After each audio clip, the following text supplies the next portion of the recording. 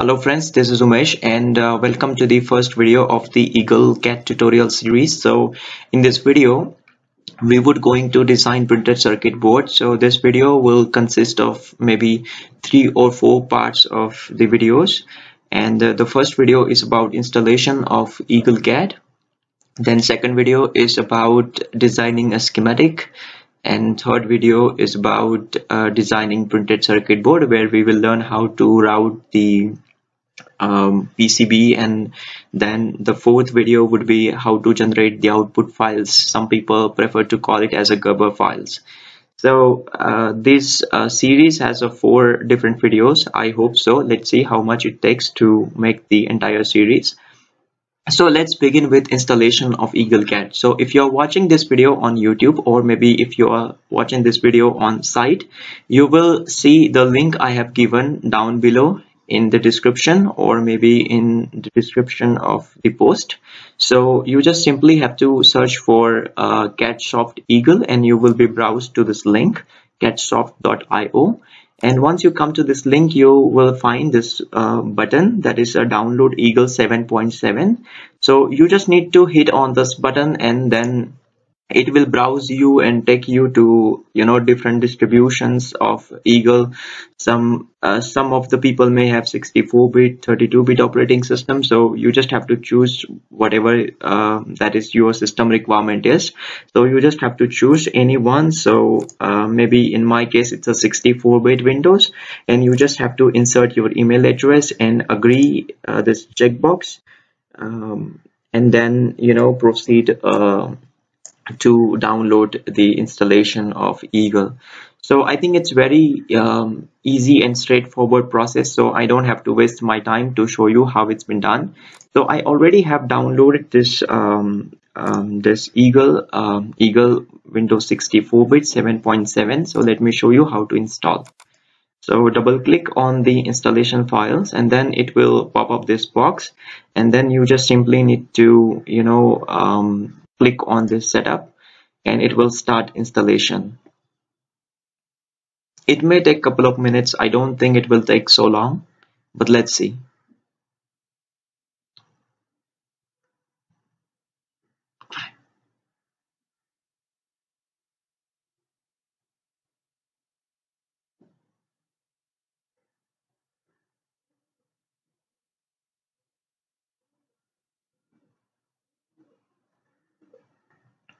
So now once it's done, it will ask you and pop up this box like welcome to Eagle setup program or something like this. You just need to hit on next, and then it will ask you for the software license agreement. And the installation that we are doing is a freeware from Eagle. It's allowed us to design circuit board up to 2 layer, so we don't have to worry since we are students. So hit on yes, and then it will ask you the destination, installation, and it will be going to be into the C drive, and I'm happy with it. If you want to customize it for your system, then you can go ahead and do it, but just for me, I'm happy with C drive. And just hit on next, and again next, and it will copy some files.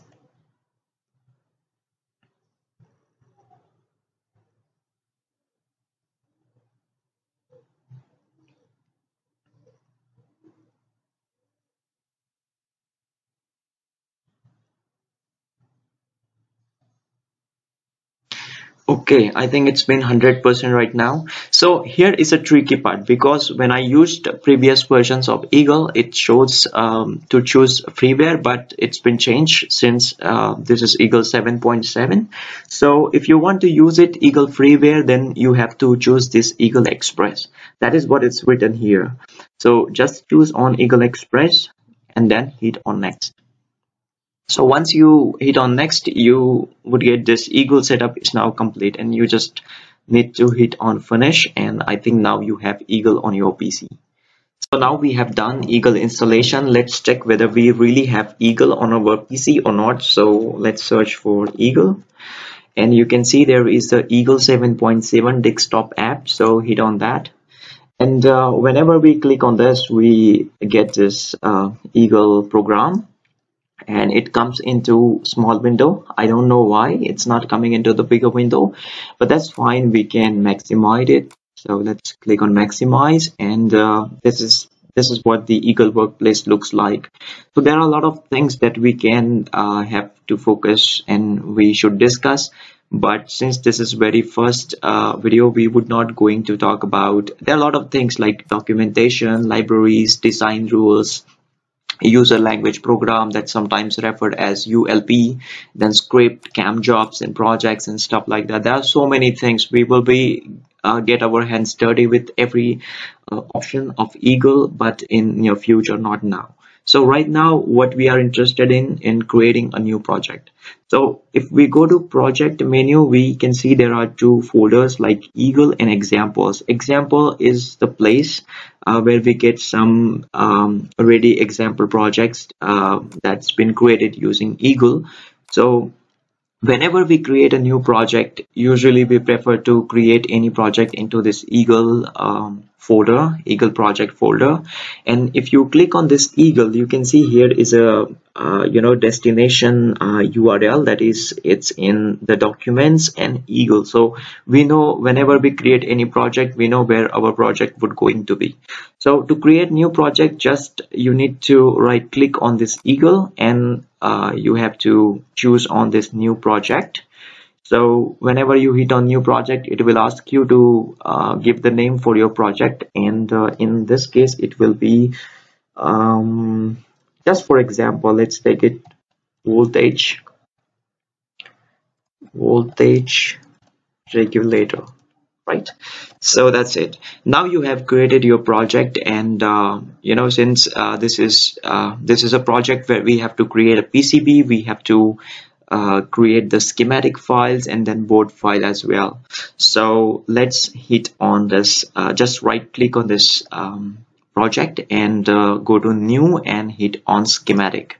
Whenever we hit on schematic, it will pop up new window, and this new window, let's maximize it, and this is how it looks like a schematic editor. So it looks very blank, very white. So what we have to do is the first thing we have to do is to enable the grid. So we would get a feeling of drawing some circuits or something like this. So you get this icon here in upper menu bar, it's called grid. So hit on this grid, and what you need to do is to hit on this radio button, which is on.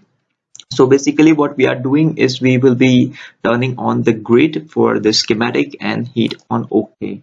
So once we turn on this grid, you can see if I zoom in, you see there are grids, and now we can place the components and move it around. So now we have turned the grid on, and so whenever we think about creating any circuit, we need to have the components, and that components we will bring it to this schematic sheet, and then we will connect it the circuit. So we need a component, electronic components, and to add electronic components in the left pan we have this button called add. So you just need to hit on add, and here is the component library that we have given from Eagle. So you just have to search for RCL. It's a resistor, capacitor and inductor library, and we get a different kind of resistor, capacitor here. So one which we are interested in, we will be taking very basic 0805 footprint of resistor. And to take this component to the schematic, what we have to do is to select the part that we want to put onto the schematic sheet, and then hit on OK. So once we hit on OK, we will see that this part has been stick to the mouse cursor. And to move the part, and to because sometimes or very often times we have to move the components around the grid to place it component properly and connect it. So we just need to right click, and you will see this component is moving around the grid. So this is how you would going to place the component. So just click hit on the mouse, and then you will see this component placement has been done. And to now we don't want this component, but it still sticks to the mouse cursor. So we just hit on this move button, and it's been gone. Okay, or you can click on escape and it will bring you back to the component library. So this is all we have to do. Now the question is, we have given a lot of components that we can use to design our circuit, but there are very often the cases is we need to have the components which is not there into the Eagle built-in library. So what we have to do in that case, we have given there are 2 or 3 libraries. One is from the SparkFun and one is from Adafruit. So I would like to introduce you how to add this component libraries to your existing part list into the Eagle. So I already have downloaded this libraries, Adafruit Eagle library and SparkFun Eagle library. If you're watching this video on YouTube or on a website, I have given all the links into the description and the website post, so don't worry about it. Just hit on this links and go to the GitHub page and download from the GitHub. So let's go ahead and add the new component libraries. So to add Adafruit library, go to Adafruit and copy this adafruit.lbr file. So copy it and go to your Eagle installation directory in C drive. It's a Eagle 7.7. In LBR it's a library, and you just have to paste this adafruit.lbr file. Okay, there are some more libraries that we have to add. So go to the place where you have your all the parts. So again we have to go to the installation that I have done it before in the software. Okay, so here is a SparkFun, and here are the tons of libraries. So what I do is I choose all of them and copy all of them and put into again the installation directory of Eagle and in LBR folder and paste it to this folder. Okay, now just close this entire thing and come back to the schematic.